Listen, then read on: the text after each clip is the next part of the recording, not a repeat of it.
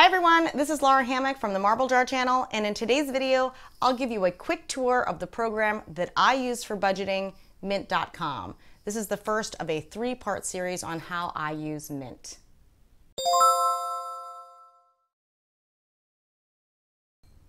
So I have been compulsively keeping a budget since I was in college. My parents made it a mission to spend as little money as possible when I was growing up, so I guess some of that must have rubbed off on me. I'm also someone who loves systems, tracking things, and data, so budgeting is a natural fit for me. Obviously, the technology has improved a lot in 25 years. My favorite software used to be Microsoft Money, but they phased that out years ago, which is when I switched over to Mint.com. Mint has some real advantages and some annoying drawbacks, but having tried many of the alternatives, I'm convinced it's the best thing out there at the moment for my needs. I have two separate videos where I share my likes and dislikes, but first, let me tell you why I need a tool like Mint. So I use Mint for budgeting. I don't use it to pay bills, I don't use it to keep track of my investments, and I don't use it to track or pay down debt. I only use it for monthly and annual budgeting. If you're looking for information on any of these other functions, you're not going to find it here. For me, here's what Mint does in a nutshell. It takes all of the transactions from your checking and your savings accounts and all of your credit cards, and it creates read-only connections with each of these accounts. It then pulls in and consolidates all of your transactions into a single place. It allows you to categorize each transaction with a proper budget category. It allows you to create a budget, and it does budget reporting by month or by a custom time interval. And it also allows you to export all of your transactions so that you can manipulate them outside of Mint in a spreadsheet. So let's go through each of these one at a time. First, Mint consolidates accounts. So I have a checking account and a money market account with my bank, a credit card that I use frequently, and a couple of other store credit cards like Target and Old Navy. I have online access to all of those accounts, meaning that I can log into the website for each of these and see all of my transactions. So Mint has you at the outset choose your banking institution, enter your login credentials, and then it pulls all of the transactions in so that you can see them all in one place. Mint has a unidirectional relationship with these financial institutions. That means that it can pull info, but it can't make any changes. So that's sort of like having read access without being able to edit.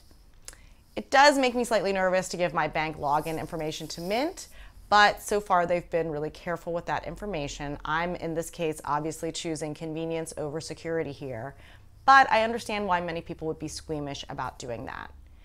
If you have any problems connecting to your accounts, I have found customer service to be helpful as long as you don't mind using online chat. Mint also allows you to hide certain accounts. For example, my kids both have savings accounts that are hooked to my account at the bank.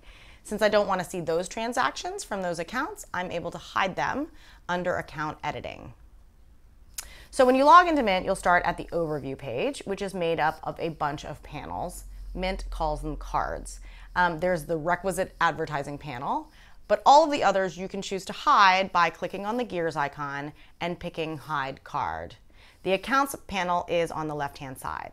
So once all of your accounts are connected to Mint, you can click on any of the individual accounts to see only the transactions for that account.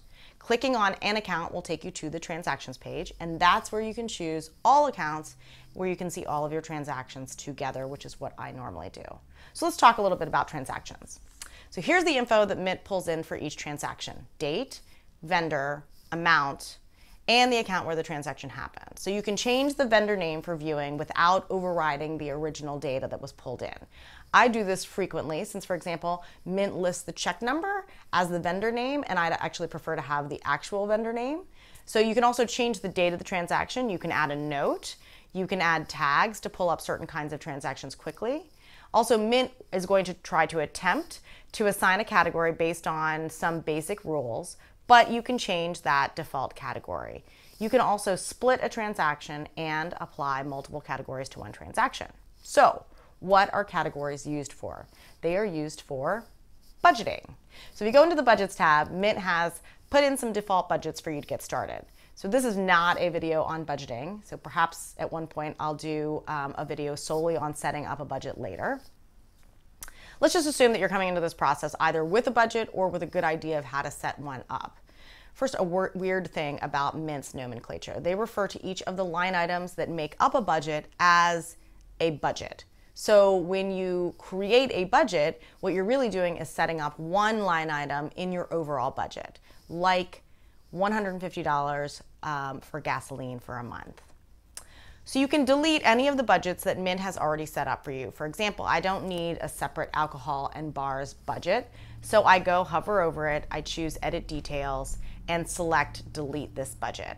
I can also make changes to the amount budgeted right from the main screen. I can change this $300 gas and fuel budget to $150. If you want to put a new budget line item, you're going to choose Create a Budget, and it is going to ask you for a category. So hitting the arrows to the right of the field shows you the categories and the subcategories that already exist by default. The good news is that you are not limited to the categories that already exist in Mint. You can add new ones. The bad news is that they don't allow you to delete any of their default categories. So that means that categorizing can be a little tedious with all the scrolling. So let's make a new category called Auto Other. This is going to be a catch-all category for car oil changes, toll fees, and other kind of car-related expenses. So I want this to be grouped in the Auto and Transport category. And then I'm going to hit Add or Edit Categories. All the subcategories for Auto and Transport are listed here. So I'm going to enter my new subcategory, and now it is listed here under Your Categories. So now that I have that, I choose how often the budget will be replenished. Usually every month is the best bet. And I'm going to choose an amount to be in the budget. I'm going to do $80. So now as I review my transactions for the month, I have to make sure that each transaction is assigned a category that also has a budgeted line item for reporting purposes. You can view your budget for the month. The default view is the current month. Or you can choose a previous month or a range either by clicking the link for this year or all time, or you can drag your cursor over your preferred time frame. For example, doing this is going to show me the last 3 months. So Mint has a great feature that shows you all of the transactions that have been categorized with anything that is outside of your current budget. So every transaction has to have a category. Mint won't save it unless it has something in that field. If you scroll down to the bottom of the budget page, you'll see something called Everything Else. And clicking on any of the categories under that will bring you to a list of the transactions that make up that total. And you can recategorize those transactions right from this page. From the budget view, you can see how much you have budgeted for income and how much you have budgeted to spend. You can also see a total of how much income you actually brought in and how much you've actually spent, plus a nice color-coded reminder of how you're doing on each line item. Green means that you're still under, yellow is right on track, and red is overspent. Gray just means the total transactions is 0 so far. So this is pretty good, but it doesn't give me quite the reporting flexibility that I want. So one of my very favorite features is Mint's ability to export. If you go to the transactions page and you scroll all the way down to the bottom, you will see in tiny letters a link that says export all transactions. So there are no additional export options. You can either export everything or not. My actual Mint account has over 10,000 transactions since I've been using it since 2012. Even so, all of those transactions don't take too long nor too much space to export. Then I can pull them into a spreadsheet, delete all the transactions that I don't need, and analyze and manipulate the data to my heart's content. I always export data from the previous year in January so that I have it saved.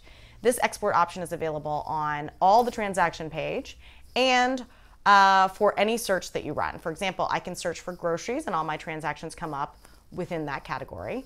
Now I scroll down and I can just export those transactions. So that is my quick spin around Mint. In the next 2 videos, I'll tell you what I like about Mint and the things I really wish I could change. Comments are always appreciated, and thanks for watching.